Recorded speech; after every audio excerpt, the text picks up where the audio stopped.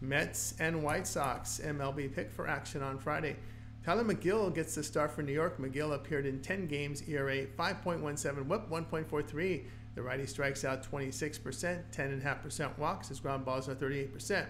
1.15 home runs per 9 innings. His FIP 4.08 does suggest a drop in ERA based on his numbers. Jonathan Cannon starts for Chicago. Cannon appeared in 17 games, ERA 4.57, whip 1.39.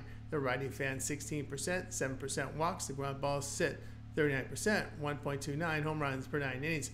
McGill in his past 4 starts allowed 15 earned runs with 5 homers and 16 1/3 innings.